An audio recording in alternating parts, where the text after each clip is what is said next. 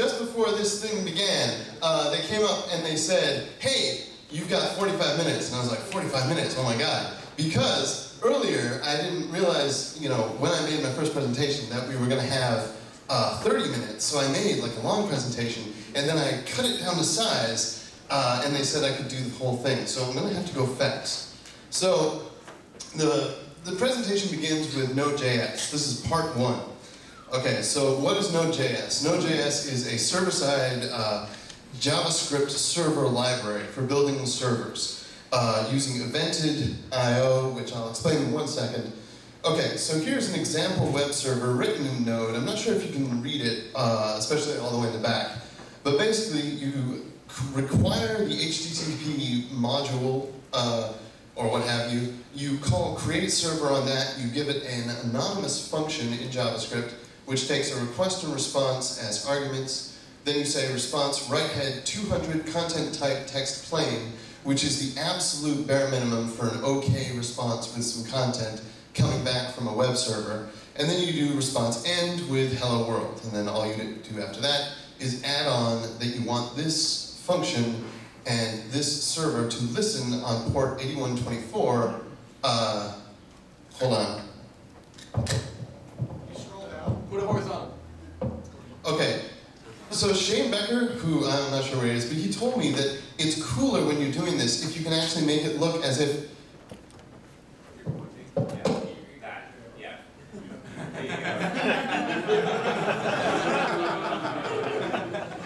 see, lasers come out of my fingers. Right. Anyway, so you give it the port to listen to and listen on and the IP address. Okay, so that's the basics. Is it already time? No, I'm okay. just checking. I'm good. Okay, so this is a picture of a bad day of employment at a coffee shop. Now, you might wonder why on earth I'm showing you this graphic. This is to explain the invented I/O thing that I mentioned earlier, okay? So there's this asynchronous evented thing that Node.js does, which is quite bizarre when you first get into it, right? And the coffee shop is actually the best metaphor I've heard for explaining it, right?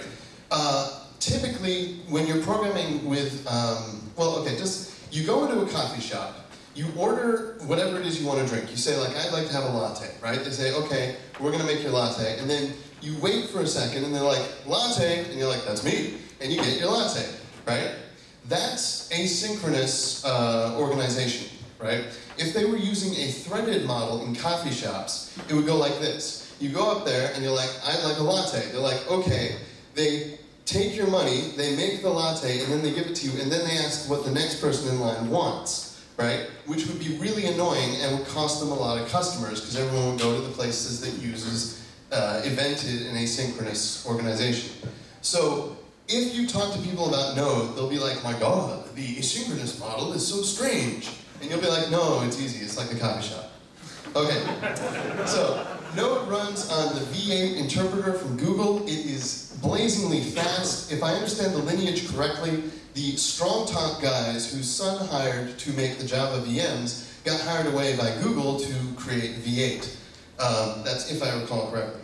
So long story short, it's fast. It comes from Google, although this is actually kluffelgoogle.gilesb.com. This is a little bit of self-promotion. I have been known to indulge in self-promotion from time to time. kluffelgoogle.gilesb.com.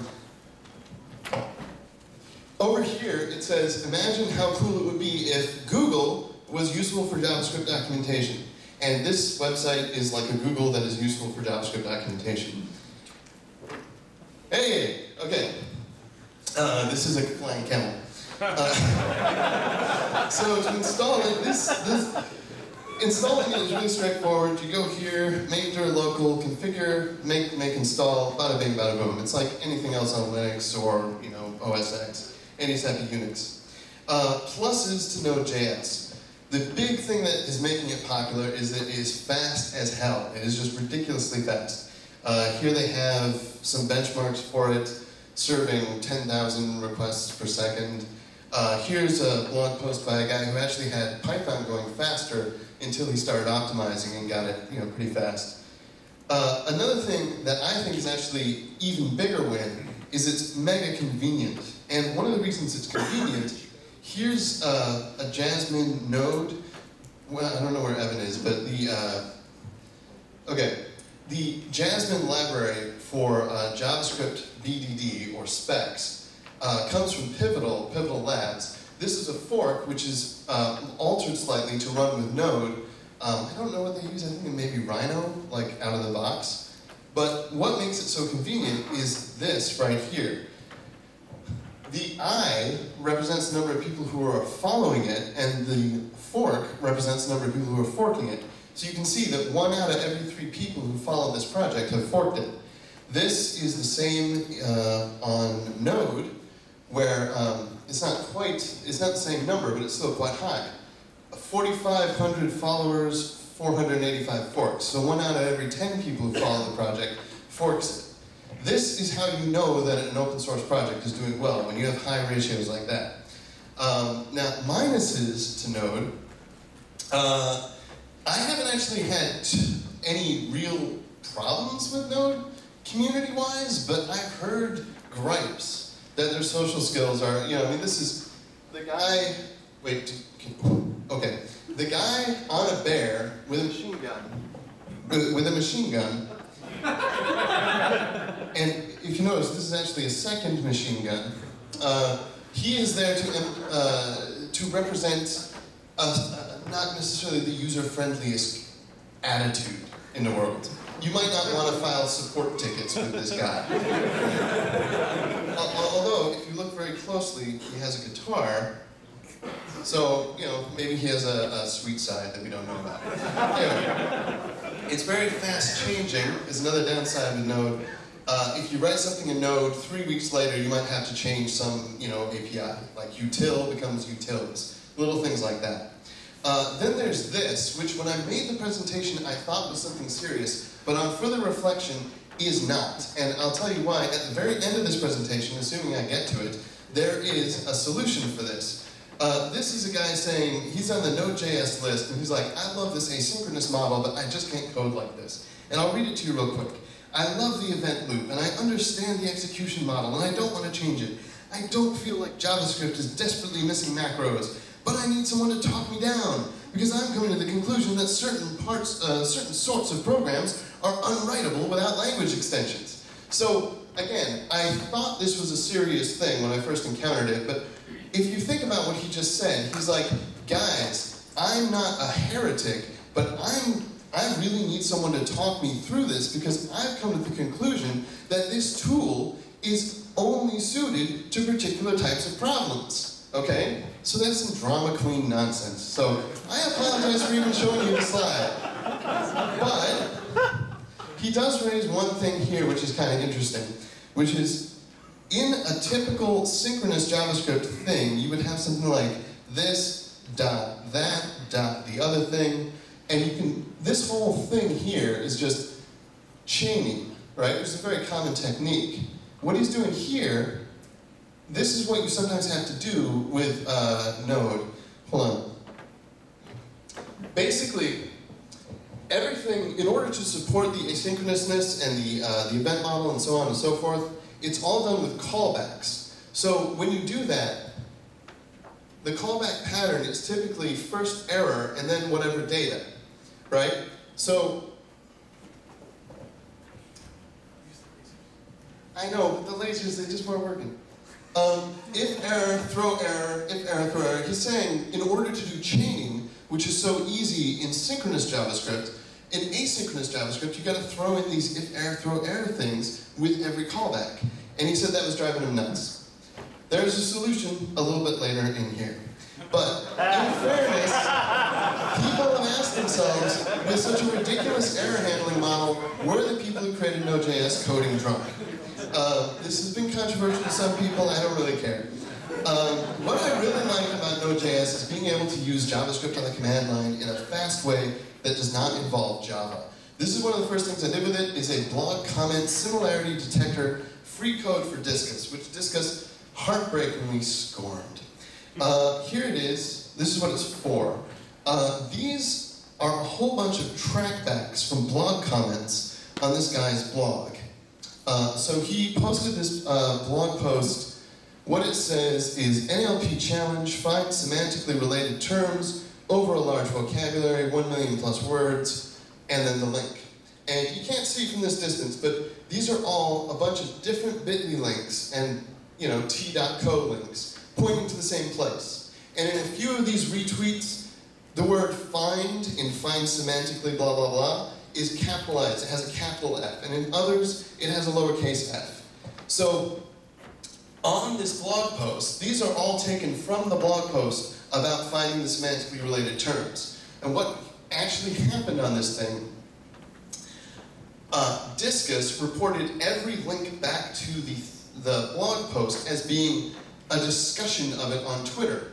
So the discussion consisted entirely of retweets with only one exception, which was I posted a link to this blog post and I said, @Discus, please filter highly similar tweets. And if you went to this blog post, it would be listed as part of the discussion on the blog post. So that is a really easy way to fill any Discus using blog with spam, right? All you do is you say, free Viagra, link that you want them to go to for the Viagra, and then link to the blog post. And suddenly you have spam, spam, spam, spam, spam, completely filled. You could literally pwn every single Discus using blog in this manner in a matter of hours. It's trivial.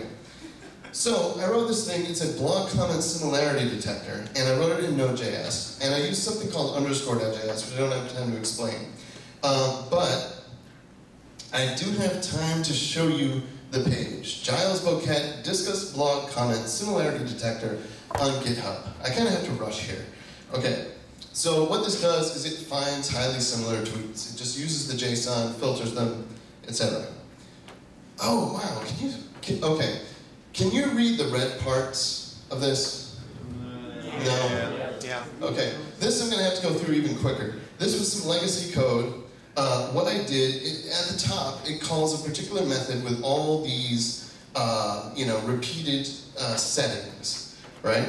So what I did is I shrank it down to this, and I did that by first creating little spreadsheets of what are the invariant fields in every call, right? Which was basically just an ACK, like bash script.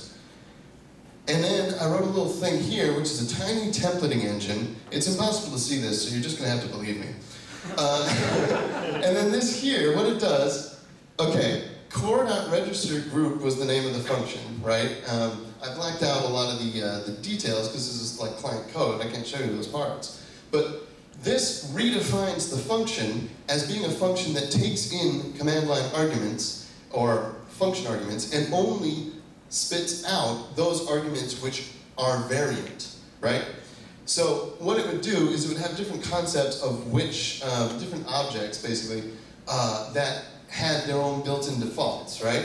And then having defined this function this way, it then evals requiring the file that has the original, bigger, blockier legacy code. So this was a legacy code compressor. And what you can see, well, you can't see it, okay, but this was a little spreadsheet that I made where it's a checklist of all the changes, generate the code, check it for the commas being correct, and I took 418 lines of, I removed 418 lines of code automatically, right? It took me some time to write the thing in JavaScript that did it, and then it just ran through it. And that's stuff that you can't do with client-side JavaScript unless you have something that you can run it in. And you could conceivably have done that in a browser, but it would be painful. Oh, I also have a system called Towley, which I created in 2008. This is like the revision. It uses Node.js actually to find highly similar functions. Although it also uses Ruby, which I hack at LARB, and it also uses Sibilant.js, which I'll tell you about in a few moments. And it also does extremely simple wrapper functions. And this is more self-promotion, so I'll get through it really quick. This is a spec that passes where it's in Ruby and also JavaScript, where it can take some JavaScript and write a wrapper function around it automatically. And it can do this other stuff. Now, this is for my own nefarious capitalist purposes, so I won't dwell too much on it. The other reason I won't dwell too much on it is it is largely vaporware, but it has some cool parts that do work. And if you want to find out more about it, there's overnighrefactor.gilesb.com, which is nothing but a mailing list capture thing now, but may hopefully evolve into something more interesting. Anywho, another thing this is very useful for is unit testing, right? It is very nice to be able to take those parts of your JavaScript which do not depend on the browser and unit test them separately, so you can just check them out on the command line without having to care about loading them up in the browser. It makes sense to test stuff against the DOM when it interacts with the DOM, but if you've got any kind of code that just deals with models, controllers, a lot of that stuff, it's faster on the command line and a lot more fun. This is Jasmine, which you would use for that. So here's an example of actually doing that. This is key to how you use require with Node.js. This is its whole packaging system right here. All you do is you add objects to an existing exports object. And exports might as well be called namespaces, because what it does is it provides like a fully object-oriented namespace. With the caveat that when I say fully object-oriented, I mean fully object-oriented in the JavaScript sense, which is an unusual paradigm of object orientation. But this here creates a mathinator with a function called add, which returns a plus b, right? And this is, unfortunately, strings are in red in this, but this is a spec for the mathinator. And you can see it does a before each where it sets the number is equal to 0, then it says expect number equals mathinator add number 1 to equal 1. So you add 0 to 1, you expect that to equal 1, and this spec passes, which is good. And here's a bunch of other specs passing. Another thing that Node.js is good for, and a little closer to what it was intended for, is mini-apps. First thing I built with it is a minimal GitHub dashboard. Again, if you want to see code for this, it's on GitHub, and you can find more information about it on my blog. Here's what it looks like on the iPad. Basically, it takes all of your repos that are not forks of another person's repo and shows them. So up here, minimalgithub.gilesb.com, GitHub username. In my case, Giles Bouquet. Obviously, there are plenty of other GitHub usernames that you can put up there. The way it does this is the whole thing. It's 22 lines of code. So, and actually, one of those lines is unnecessary. This line here, sorry, I just noticed that. Sys equals require sys, that pulls something from the common library for Node.js that I'm not actually using. I was using it for debug.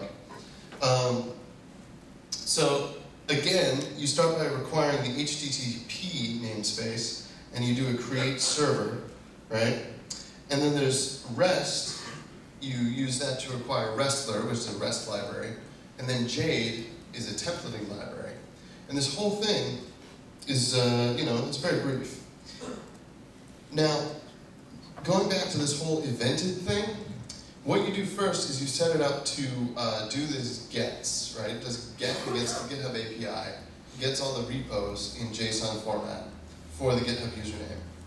Then it adds a listener for when it's complete, and it renders the file using Jade, and adds another another listener for the error event, which I did not bother to write any handling for. I just didn't care. This is another mini app. It's called Minimal Bitly. So again, you can find more information about it on my blog, along with the code on GitHub. This is what the Bitly homepage looked like at the time. Now, what I typically use Bitly for is compressing stuff so I can put it in Twitter on the Twitter web interface. So in order to do that, you have to deal with all this distracting bullshit, right? And then there's this other bullshit over here, and if you look next to it, you'll notice some more bullshit, then some more bullshit, and then a bullshit fish. And just to point out how bullshit this bullshit fish is, they didn't even finish drawing it. Because they knew it was bullshit. They're just like, it's not gonna look like a fish, it doesn't need to be there, we'll just, it's almost drawn. Anyway, after you get through all that shit, this here is actually useful. So you put in your link and you click shorten and you think, aha, I'm done. All I have to do now is when the link comes back, I hit that link where it says your link, and I double click and I copy paste, no big deal. Wrong. Once you get your link, if you try and put your cursor in there, you get some more Ajax bullshit. So I was like, I just can't handle this. This is minimal bit.ly, okay? You put in your link there, you click go, you're done. Okay. You might be familiar with this. Typical Apple product. This is a very popular, web comic illustrating the need for simplicity. Right? This is a book which, don't make me think. I don't know if they read that at bit.ly, but they should have. In my obviously, somewhat aggressive opinion. And this is what the bit.ly homepage looked like about a week and a half after I released minimal bit.ly. Ooh. Which is pretty cool, actually, I have to say, because when I tweeted to Discus, hey, I wrote some free code for you that prevents you from making every single one of your users vulnerable to incredible amounts of spam, they didn't do anything. They were just like, we shall not acknowledge this peon. So I really think that bit.ly deserves a little bit of applause for restoring simplicity. So please, a little applause for bit.ly. Just a little bit, that's excellent. Anywho, you can find the code right here. Giles Bouquet, minimal bit.ly, it's on GitHub. Again, I just, hold on, where's the laser? There we go. What?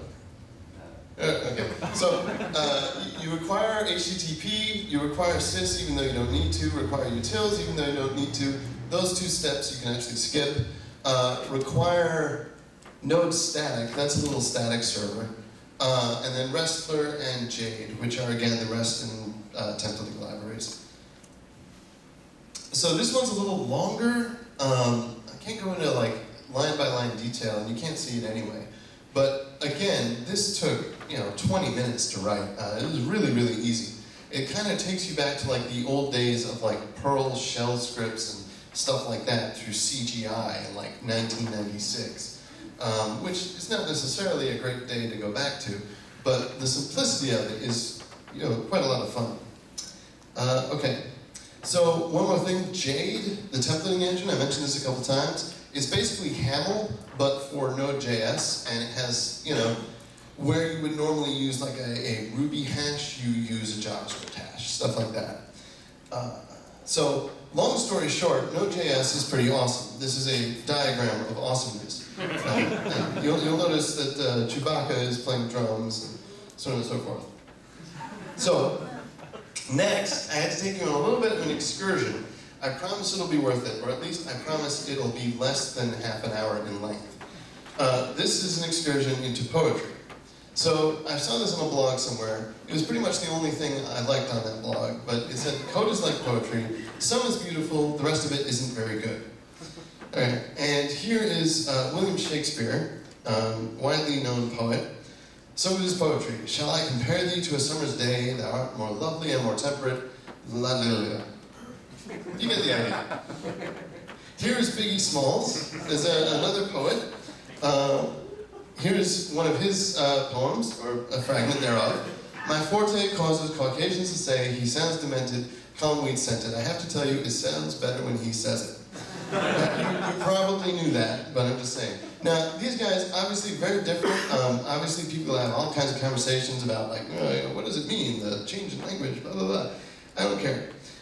What I do want to tell you about, which I think is kind of interesting, is that there's this whole range of scholarship around the English poetic tradition, and there's this phenomenon of iambic pentameter, which allows you to understand Shakespeare. So the concept of an iamb is almost exactly what it sounds like. It's an onomatopoeia, which means it's a word that represents itself through sound, right? An iambic rhythm follows like I am, which is to say da-da, da-da, da-da, right? It alternates a weak beat with a strong beat. So in this example, shall I compare thee to a summer's day, and so on. That changes a little bit here. This is my attempt to portray the emphasis alternation in this, my forte causes Caucasian to say, it doesn't really quite cut it in terms of portraying the emphasis alternation pattern. There's also this very well-established, very formulaic and regular pattern of a sonnet, which is the rhyme scheme is very regular. You go A, B, A, B. So shall I compare thee to a summer's day? Thou art more love me and love thee. I don't know what that's about. Thou art more lovely and more temperate. Rough winds do shake the darling buds of May, and summer's leaf howl too short a date. Right? So it's A, B, A, B. Whereas here again, you have, te rhymes with K's and say, caw and caw, and then demented, weed scented. So what I decided to do was set it in a monospace font because it actually makes it easier to see what's going on here, right? Suddenly, it's really clear to see that you have this rhyme scheme here, this rhyme scheme here, and this rhyme scheme, this like triplet scheme down here. Okay, this will become relevant to code in the weirdest way. No, I'm not going to go that far. Now, obviously, the next thing to talk about is Akira. Okay? Now, if you're wondering what the link is between hip-hop and Akira, you might be thinking, oh, he wants to talk about Kanye West doing a video based on Akira. But no. Actually, what I want to talk to you about is another, mid-late 90s album from the East Coast rap scene.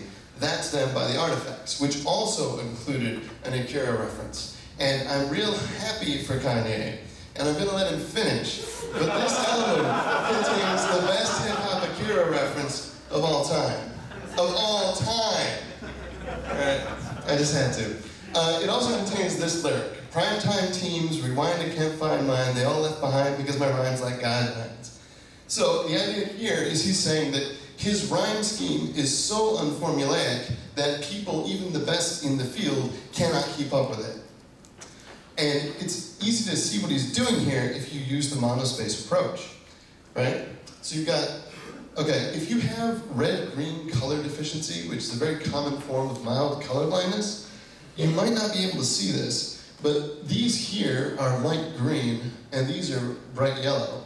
And what's going on is the I'm are all in green, whereas the ein are all in yellow. And then you got this down here, where he mixes it up a bit, and it's neither I'm nor ein, it's I'd.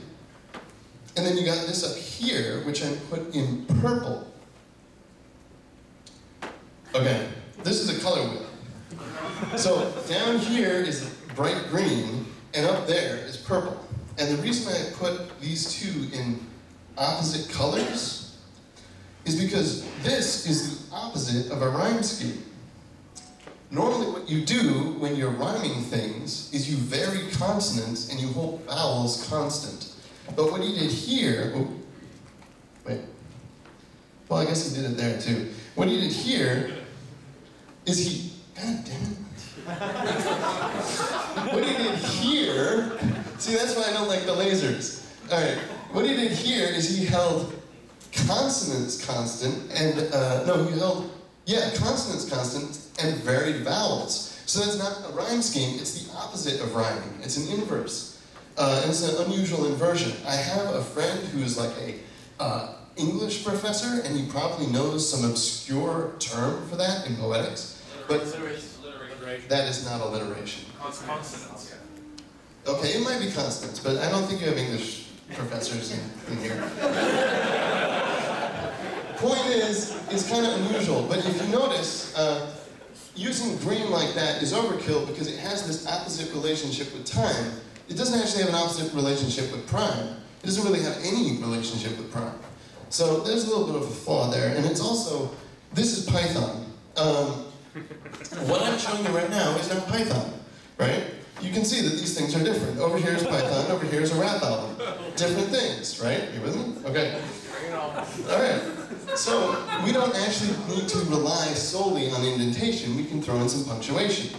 And so what I did here is the prime time section is yellow, the time team section is blue, and this section, which is in both, gets yellow plus blue, which is green, okay? But we can take the color out, and we can even take out the indentation, and now we use punctuation to convey this unusual structure. Who in here knows what Lisp looks like?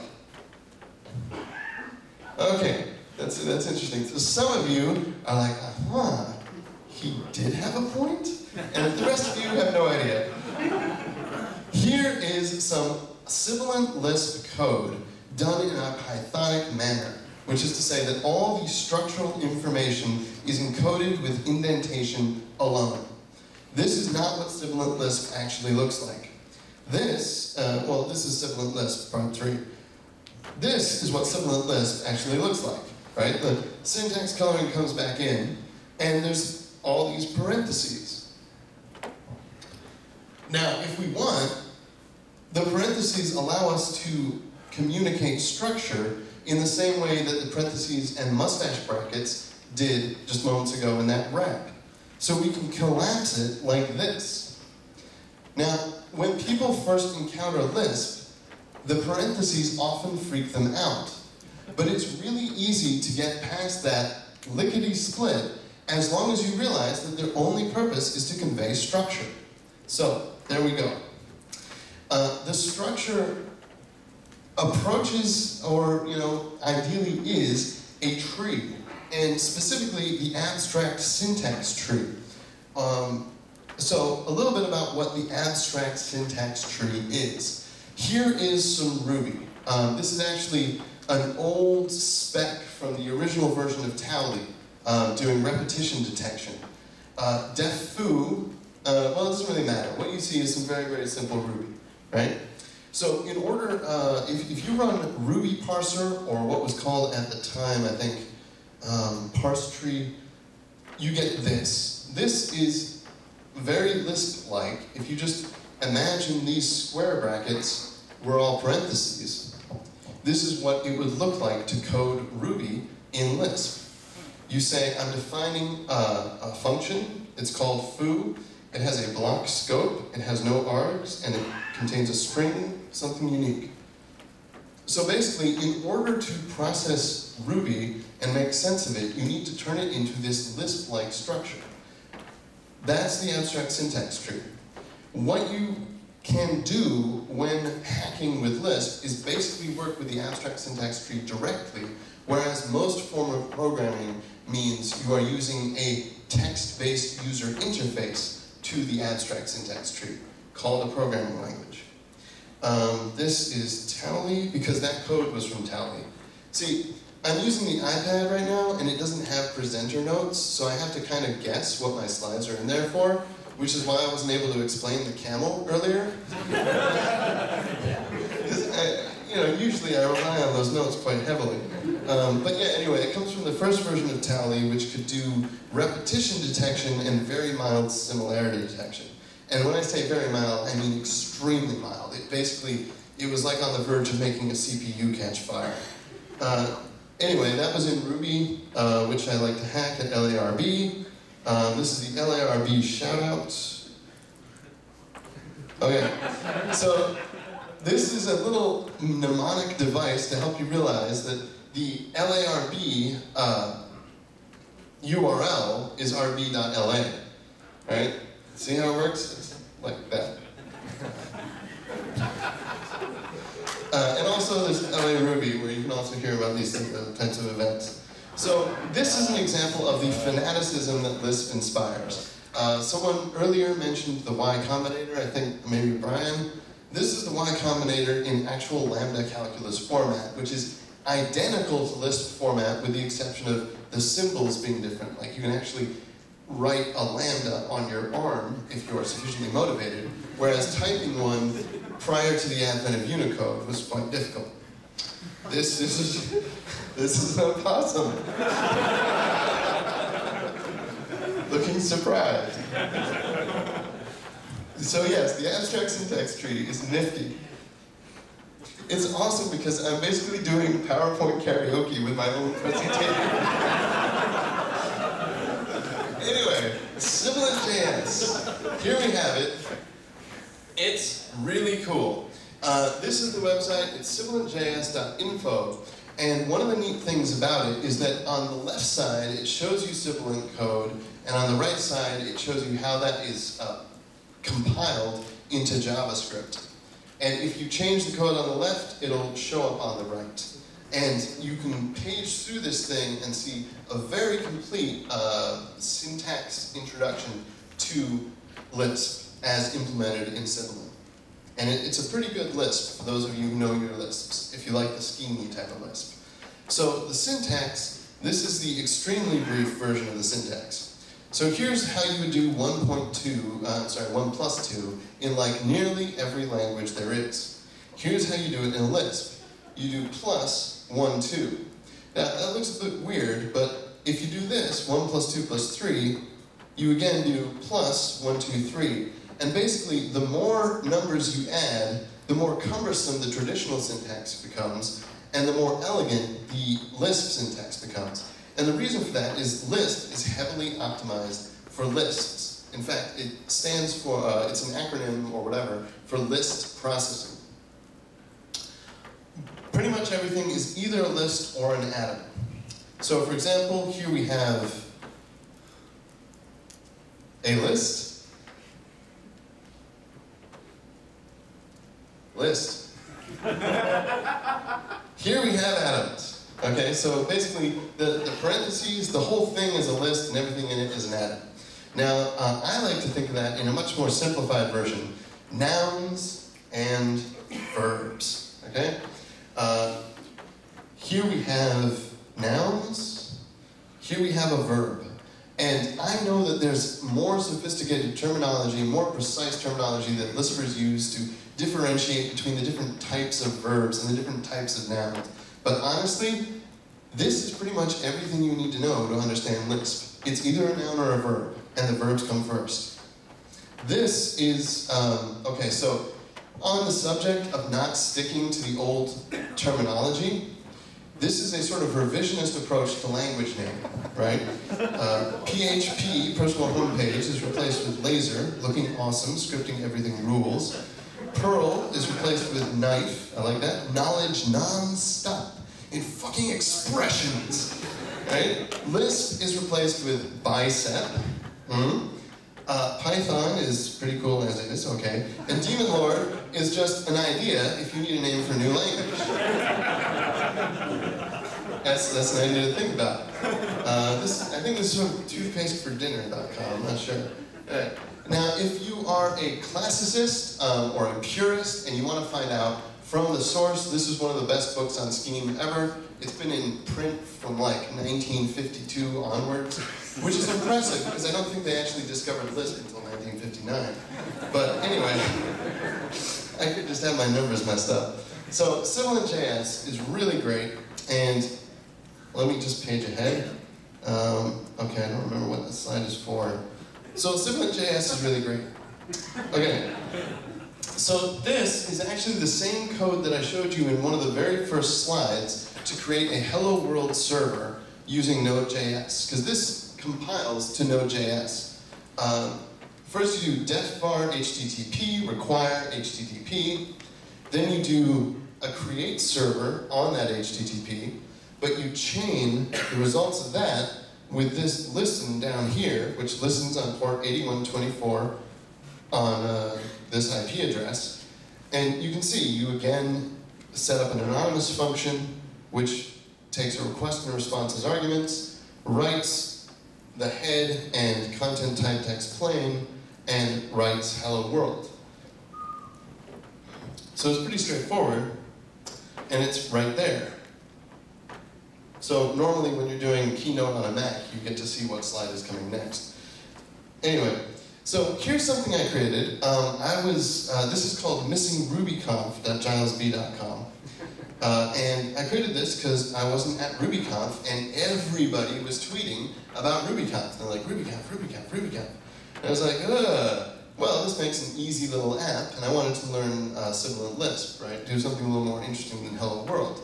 So this just listens on like search.twitter and filters for this particular word. And here it is. This is the whole app. Again, it's on GitHub. And please take a look, check it out. It's surprisingly easy to follow.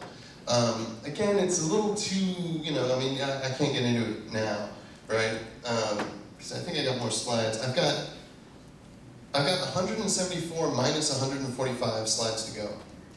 I'm sure some of you can figure that out faster than me. Basically, it does the same thing as any of these Node.js things I showed you. But it does it in this very elegant way. Now, I did a talk on Node.js and Sibilant Lisp at LA Ruby a few months ago, and someone, actually a few people, brought up the very valid question of, why are you telling us this? What usefulness does this have? Is there any good reason to use this aside from the fact that you enjoy Lisp? And I thought that was the silliest question I ever heard, but because, no, Lisp, use Lisp. I was in fact, I was in fact thoroughly brainwashed by the same guy. Oh, okay, I gotta go faster. So here's something kind of cool, which I just saw, I got a few minutes left. This is Lisp actually in the source code, okay? And this is, I'm doing a script source equals JavaScript Sibilant info.lisp. Right? So this is a tag that says pull in this Lisp file. So you can do this stuff client-side too if you want. And here's how he did it. This is not actually me, this is the Sibilant.js site. This is actually Sibilant compiled to JavaScript. This is inject and map and all these various things compiled to JavaScript. And that is trivial, you can just take it from this site, it's not a big deal. Okay, this is the book that brainwashed me the most in favor of Lisp. This is by Paul Graham, same influential person who sent Michael on his fascinating wild goose chase. I hear he does that for a lot of people. This book dwells quite a bit on the awesomeness of macros, and this is actually an answer for when this can be useful. Okay, so you remember this guy who was like, oh my god, I can't deal with the fact that a programming language is only useful for particular types of problem spaces. Right? That guy, he raises this problem, if error, throw error, if error, throw error, if error, throw error. Right? This is a prime candidate for macros. So macros are basically, I am going to need a particular pattern of code written, so I write a macro which processes my code, excuse me for that explosion noise, processes my code to create other code so I can write a shorter version of the code even though I know that the end result will be longer code. So an example of a macro is the chain macro. This is what we use to chain the listen onto HTTP create server, and if you go on GitHub, you can read it, and it's like 10 lines, or maybe that's 8, I don't know, it's short, right? So 2 nights ago, I think, something like that, I decided to see if I could create an air chain macro, and I spent 30 minutes on it, and it worked. So first thing I did, just to make sure that the chain thing was working and I was using it correctly, is I did chain this, chain that. This is the stuff from his example, right? Of look how awesome it is to be able to chain stuff, right? So that's in my Lisp file. I run Sibilant experiment.lisp on the command line. The part that I had as a comment is printed out as a JavaScript comment, and the part that I said chain, it chains. So this is an air chain macro. And basically, and it's going to be, you do a def macro up here saying that you're making a macro.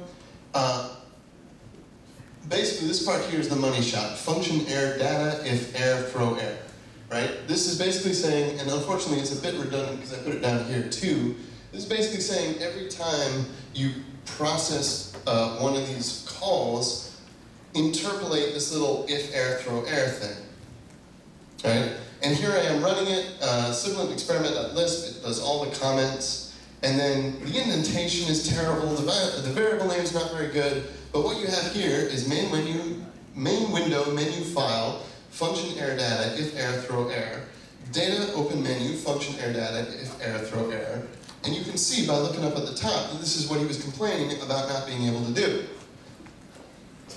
So I did that in 30 minutes. It was the first macro I'd ever written in my life. People tend to make a big deal out of Lisp being incredibly obscure and magical. It's not. It's responsible levels of programmer power. If you plan on doing your job like a responsible person, who does their job, then you should be working with power tools. Anyway, this guy does not actually agree with that. Check this out. I don't feel like JavaScript is desperately missing macros. Okay? The consensus seems to be that threads are evil. I agree. Source transformation is evil. I agree. And blah, blah, blah, blah, blah. So what I just did in his book is evil. Right? Am I evil? Apparently I am. Yeah. I don't think anyone here is surprised by that. But I found it to be a shocking revelation. My illusions were dashed. So there's this notion of evil and magical, and oh yeah, here's an evil, magical flying camel, right?